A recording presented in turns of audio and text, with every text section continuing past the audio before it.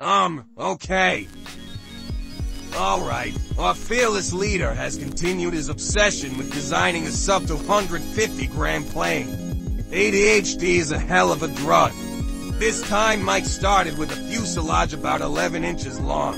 It has the same front hatch design he'd used before. The wing was a KFM3 with a 38.5-inch span and a 25-degree sweep. It featured a downward-facing vertical stabilizer with a straw for the receiver antenna. It came off immediately after the first landing. Brilliant. In this configuration, it weighs 243 grams fully loaded. Mike, in his infinite wisdom, kinda just threw it all together and took it to the field. His hopes had been crushed by the cruel mistress of flight so many times before. But today was different. It needed more power to stay in the air than Mike wanted, but it was a start. Jeez, who writes this stuff?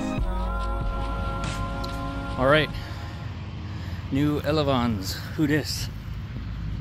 Coming out 2 inches, coming out to 1 inch at the end. See if this gives me that little extra lift I need. Different motor.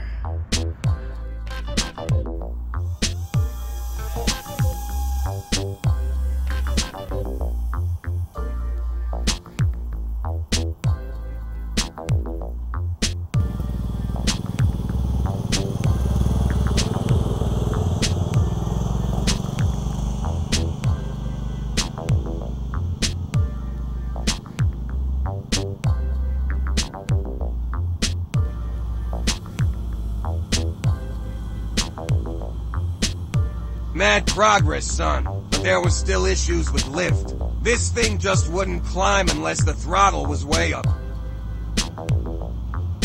Back to the lab. He started with changing the sweep of the wing. He added some material to get it to 20 degrees. Next, he took about 3 inches off of each wing. He noticed that at high speeds the wings flapped a lot. Then he slapped the upside-down vertical stabilizers back on because it looks cool. Back to the field.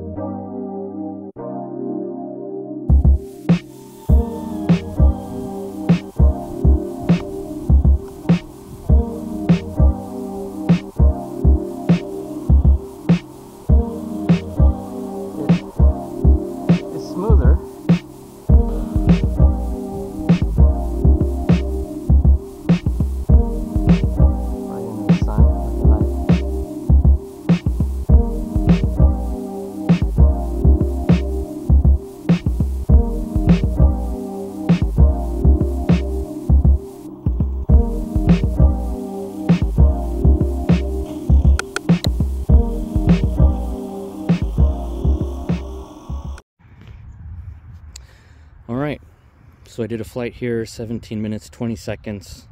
It flew great. Easier to control. Wasn't as extreme generally. I think that is mostly due to the sweep decrease. And the wings being shorter meant I didn't have any wobbles or flapping around. What I was aiming to do has been accomplished. So yeah, I'm gonna call this a win either way. Version 1 here is awesome. With that, we have the Micro-Pelagornis. You can see similarities between this design and his last batch of 250g flying wing designs. In fact, some of the learnings from this design went into the last iteration we saw before, and this gave him more ideas to try out once the weather cooperates. But for now, like and subscribe to 835 FPV to get in on that hip-hop drone nerd action. Peace.